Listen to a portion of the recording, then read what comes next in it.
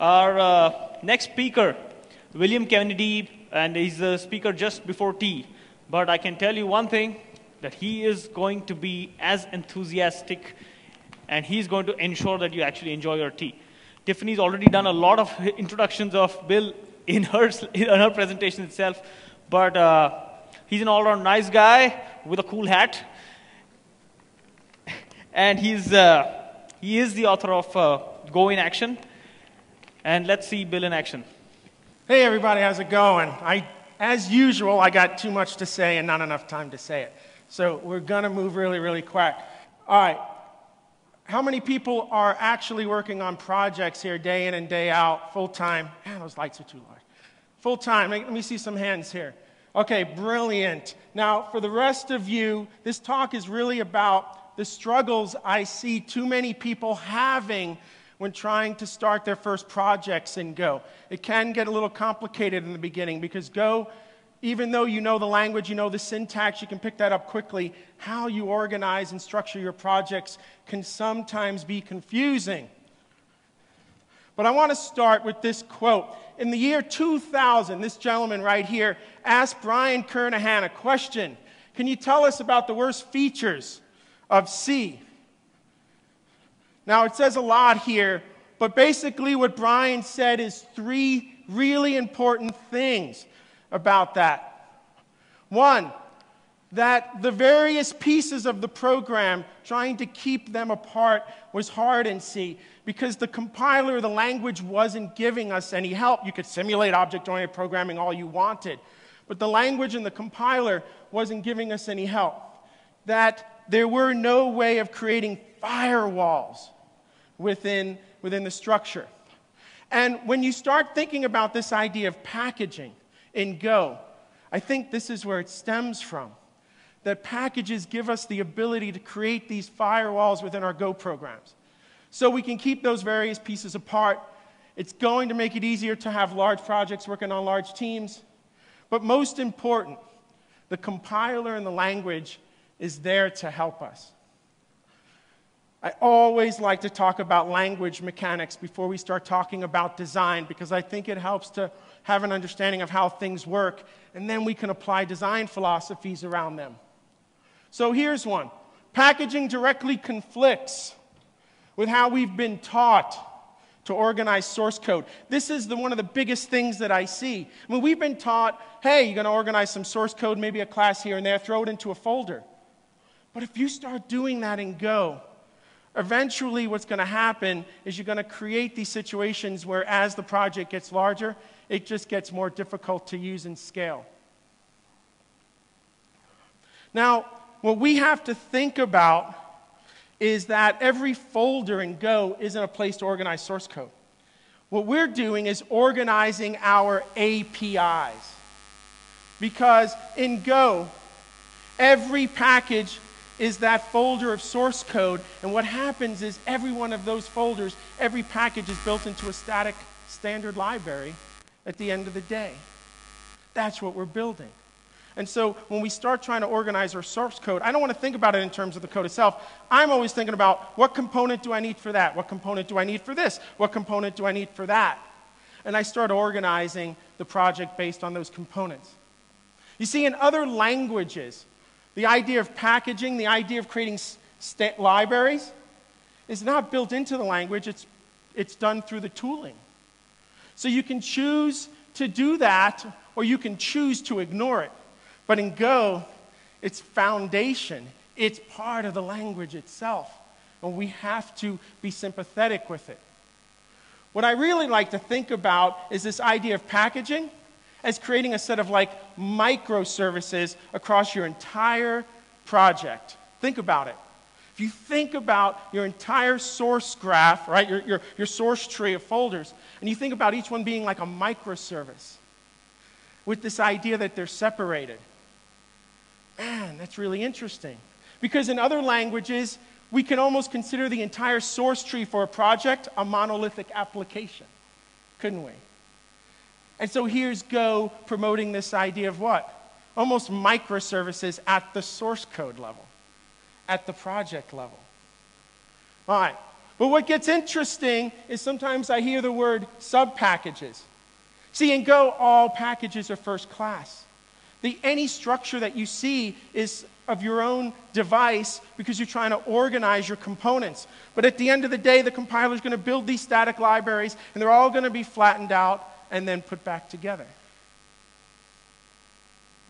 Now, given that a package creates a firewall, we've got to have a way of opening up a package so others outside of it can use it. And that's where we get into the concepts of what? Exporting and unexporting. Getting identifiers, making them available outside of the package for use. And that exported identifier becomes part of our what? Public API. And we have to think really carefully about those things that we export. One really interesting feature that I hear people complain about, I call it a feature, is two packages cannot import each other. There's no cross-importing. Now you might say, what's going on here? And you may hear that, we did that to help speed up compile times, which is an important part of Go. But I think what's even more important is that this feature requires you to start thinking about what you're doing, thinking about the APIs you're building, thinking about the relationships of those APIs. This is really a feature that makes you slow down and think. I hate the idea of patterns. I hate the idea of frameworks because these things don't allow you to think. I love design. Design allows you to take any situation you're in at any given time and identify an answer. It's not about right or wrong. It's about cost trade-offs at that moment in time. And packaging does this. Now that we've seen some of the mechanics around packaging, right, the firewall, we can start talking a little bit about design. There's three pieces to design when it comes to packaging. There's purpose, there's going to be usability, okay, and then there's going to be portability.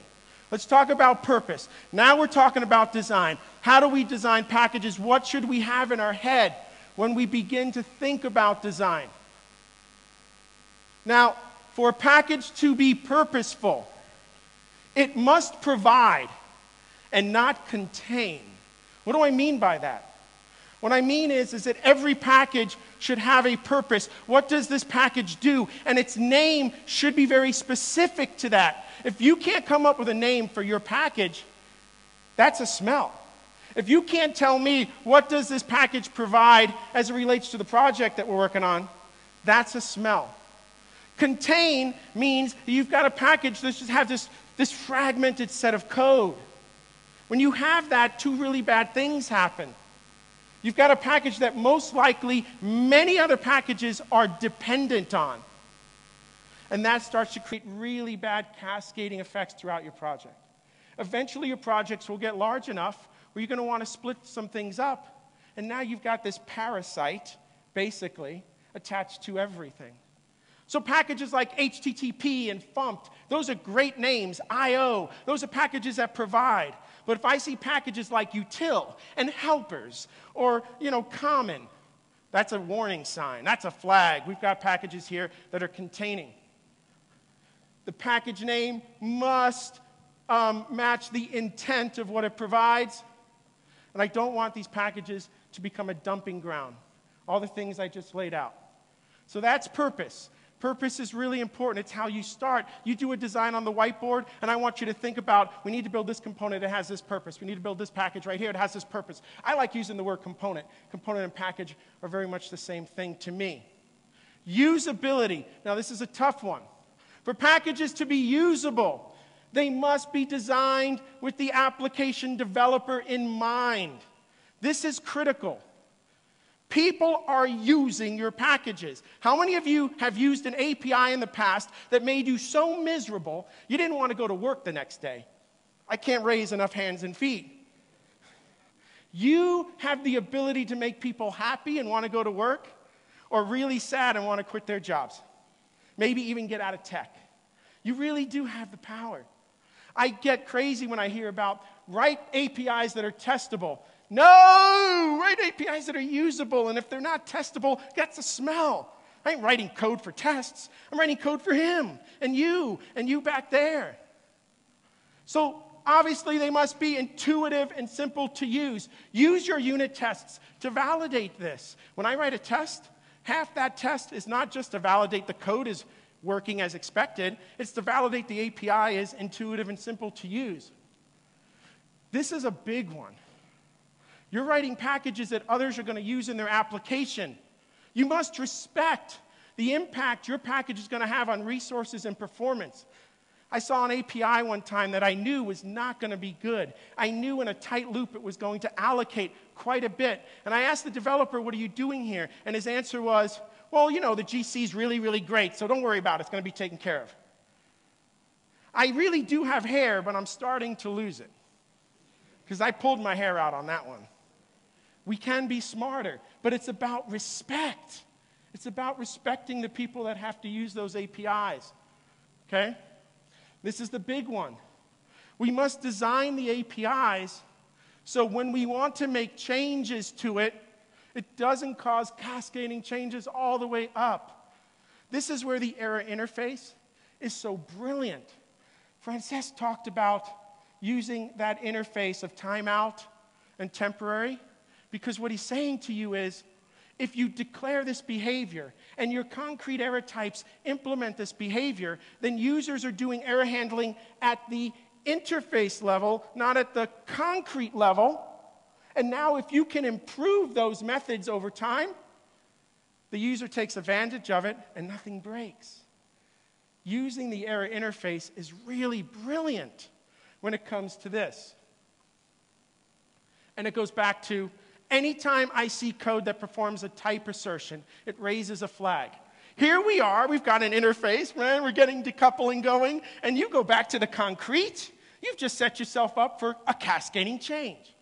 And when it's around error handling, it could be even worse. These are design philosophies, these are things I want you to have in your head as you begin to think about the design of your packages. Because if you do all of these little things and more, and we can reduce, minimize, and simplify the code base of every single package, you're going to get integrity. You really will. Less code means less chances for bugs and things hiding, and honestly, hacking. When a code base gets so large that it's unmanageable, you stop thinking about design, and you start trying to what? Just fix the current problem. Bad stuff. Okay, portability. For packages to be portable, they have to be designed with reusability in mind. This is a big one, but this one's a really hard one to figure out. We're going to talk about how you can apply these ideas of reusability in a second. But let's talk about portability first from a design perspective. You must aspire for your packages to have the highest level of portability for what their purpose is. You need to think about it. I want you to think of every package as that bottle of water on the table. You should be able to take this package, pick it up, and I don't care if you haven't finished your water yet, and put it down somewhere else. Every package should be almost as portable as that. If that's not in your head, you're going to have problems when the code gets larger, when your teams get larger, when things just get bigger. This is a big one. The more opinions a package forces on others, the less usable it can become. Think about it.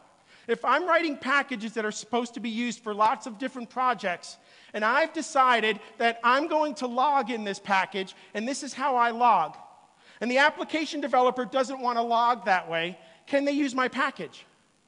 No, I'm forcing an opinion on those who want to use this. And it's bad because that might have been a perfect package that they could have used, and now they can't.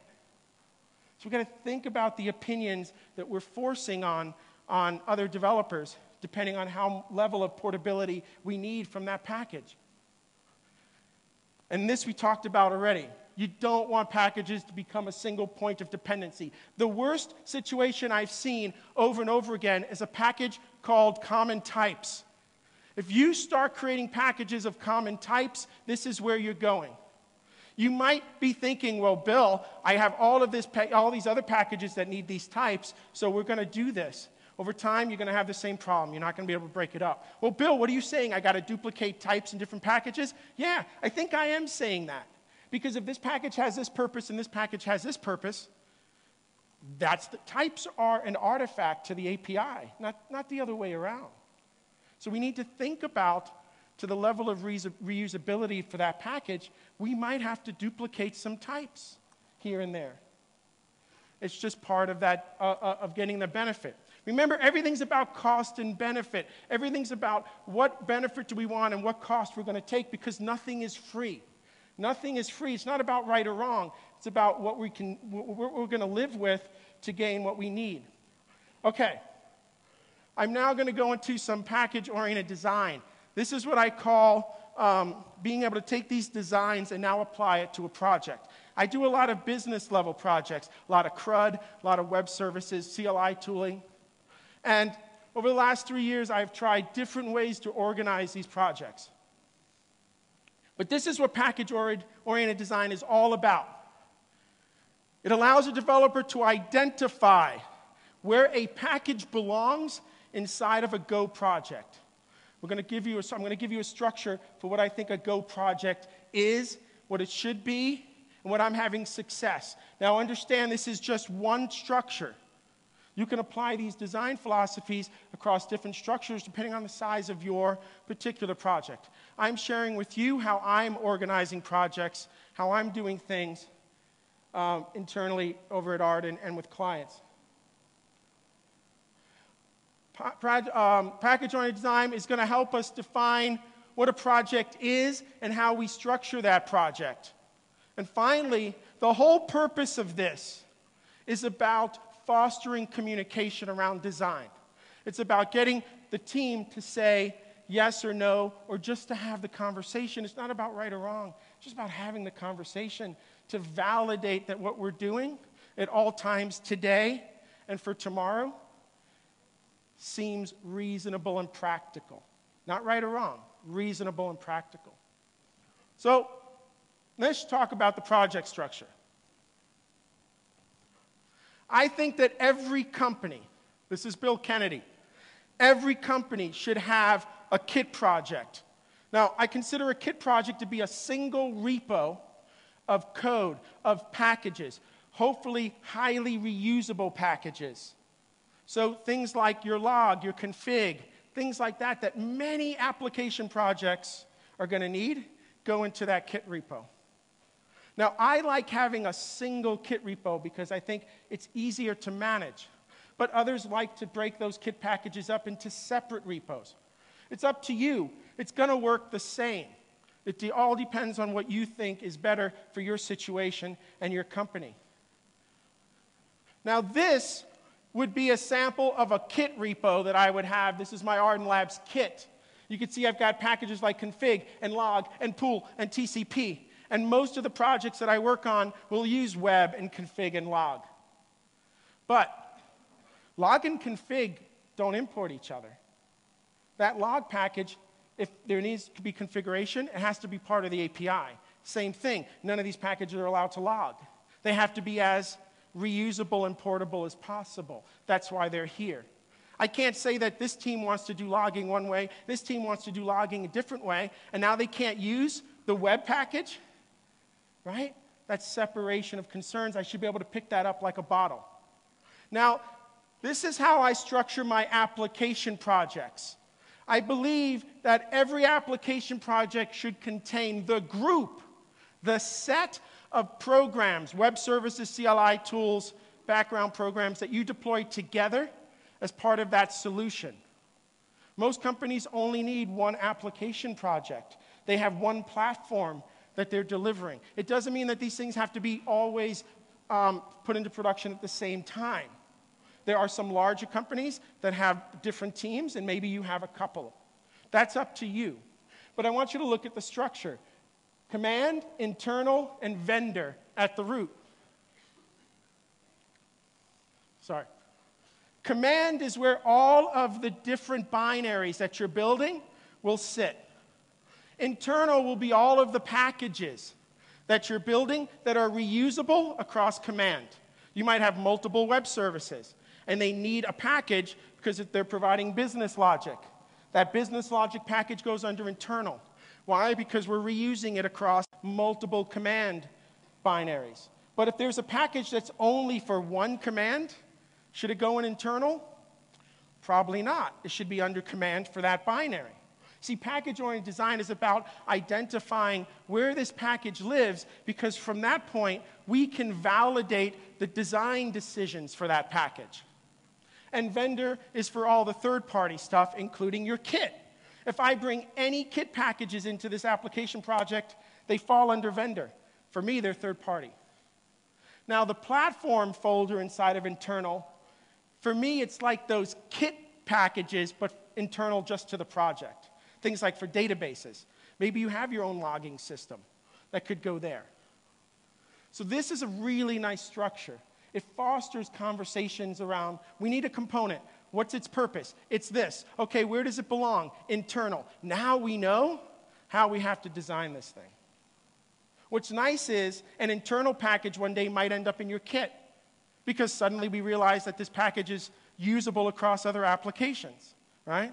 And we can refactor over time. So how do we validate these things across this particular project structure? Okay. So I've got some notes here, just because there's just too many details around this, and I'd rather use the notes if that's okay. All right. The location of a package. Now, when we're dealing with Kit, I already said that these should be foundational packages that could be used across many application projects.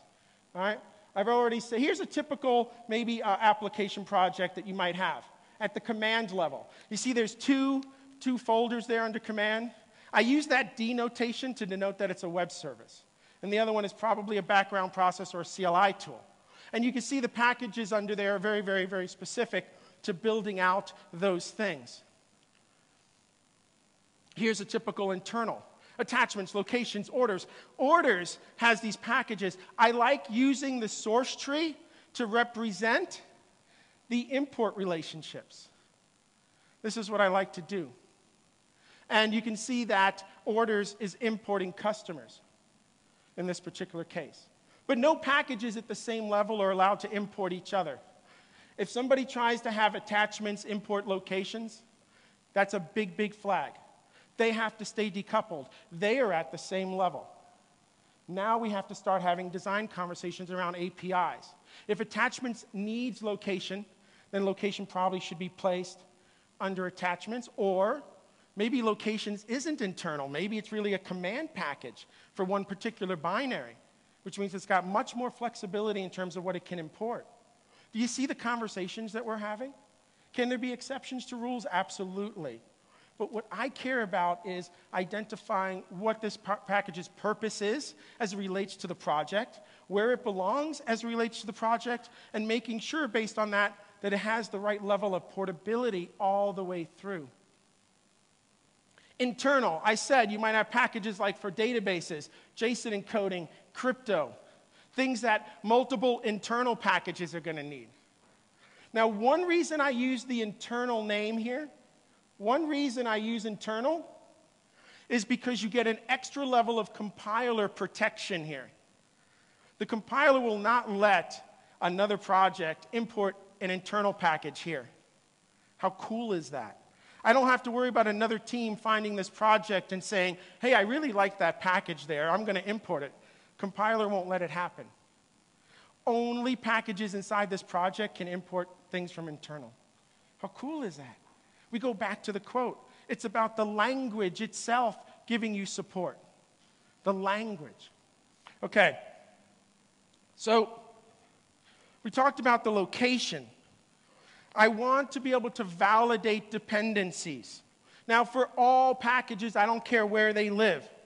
When I'm doing a code review, when we're doing design, I'm going to always validate every dependency that that package has up front. We're going to validate it, because every dependency means it becomes a little less reusable across the project.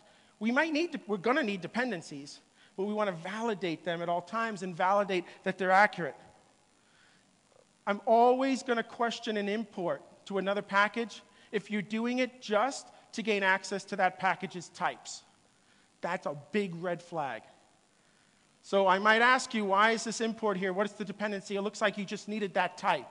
Oh, you just needed that type? No, we can't do this. You better really be able to prove that we can't make a copy of the types you need and keep these two packages more portable. I already said that packages should never be importing each other at the same level. Okay, handlers and routes in this particular case, attachments and locations, they shouldn't be importing each other if you want to maintain the highest levels of portability. But if you decide that these two packages need, we're going to have those questions. We talked already about validating the opinions. So I already told you Kit can't log. As far as I'm concerned, platform can't log either. But internal packages can log because they're part of a project. Opinions are at the project level. So packages inside of command, packages inside of internal, they can log all day long. Packages inside of Kit, no. And packages inside of platform, I would question these packages if they're logging. I would hope one day that they could become Kit packages one day. And if you move them to Kit, now you got to rip the logging out anyway. And logging's another conversation to have, but all right. This is a big one around API design for me. I want you to think about this for a second. Every problem that we solve is a data transformation problem, correct? Every problem we solve is a data transformation problem. And our functions and methods accept input and produce some sort of output. So the input that we receive in our API is critical towards portability. Critical, all right? I always validate the semantics that are being used for the types, for the data. I want to make sure, are we using value semantics for the things that should be values and pointer semantics for the things that should be pointers? An example of that is the time package. If I'm passing time values around, we should be using value semantics. If I'm working with a file, we probably should be using pointer semantics. For the types that you're declaring, I want to make sure there's consistency. I don't want to see a mix of pointer receivers and value receivers. Should we be using one semantic or the other? These are things we're looking at and I'm reviewing when we look at APIs. Now, if you decide that this function or method is going to use an interface to accept data, I'm going to validate that you're accepting data through an interface because you need behavior, not because you need that data itself, because that's going to result in a type assertion, isn't it? So what behavior did you need that we're using this interface? That's what we're looking. Now, you might decide, no, I don't need behavior. I really need the data. Now, I'm going to say, let's use a concrete type, preferably a concrete type from this package. But if you have dependencies that we've agreed are good, and the types that we need already exist, should we be creating new types? Probably not. But do you see the conversations that we're going to start having? We're really going to start thinking about what we're doing and why, instead of just doing it. And this is what's so important to me. Software development is not really about the code that you finally sit down and start writing. It's about this: design, architecture, cost, trade-off, having these conversations, so by the time your fingers are on the keyboard, you have a pretty good idea of what you're doing. You have a pretty good idea that at least we're going in a direction that everybody agrees with and is good for the project. Could we make mistakes? Absolutely. Can we refactor? Yeah, we can. Maybe not all in one time, but we can over time.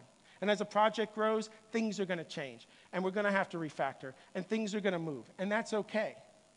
Somebody told me one time, you know, if you're refactoring, that means you've been making mistakes. Oh, boy, did I want to cry. No. If you're refactoring, it's because you're learning. And now you can improve. I love refactoring. If I can refactor something every week, even if it's small, that's brilliant, right? Projects are never complete, though they are sometimes done. But refactoring is really important part of the life cycle of what we do. The last thing on this structure is error handling. And I've got a blog post coming out next month about logging and error handling. And I am a really big fan of Dave Cheney's wrapping package. But it has to be used correctly. These kit packages here can't be wrapping errors because then you're taking the opinion that all projects want to what? Wrap. Can't do it. These packages have to return root error values. But if we go back into this structure, well, command is the app. They get to make all the decisions around what? Opinions for this project. They can absolutely wrap. But most of these packages are going to be logging errors anyway. Internal, it can log, but most of these packages are probably not going to be handling the error. Handling the error means we're done. We've either logged it, we've dealt with it, it's not going back up the call stack anymore. Most of these packages are probably not handling errors. Most of these packages are. This is at the top of the food chain. And I really don't want to see these packages logging. I'd even prefer these packages don't even wrap errors. I consider these packages to be kit related, but internal to the project. I'd rather see these packages return root error values because I really would love to see these packages move to kit one day. And these packages here could technically, maybe if you're lucky enough, move to platform one day. How great would that be? We're starting to see things that are more reusable than we thought originally. So package-oriented design is about taking these design guidelines that we have as a community. That was the first part of this talk. Things that you hear all the time, but they're really hard to apply. What I've learned over the last 3 years is if you create a project structure, then you can start having conversations about design, constraints, and where things belong as it relates to the project. Like I said, this is one of many project structures that you could potentially come up with. If you're having conversations, that's all I care about. If you're able to apply those design guidelines in a way where it's conscious, it's not just a hack, that's all I care about. I want everybody to start thinking about what they're doing and not just go hack and do it. All right, thank you.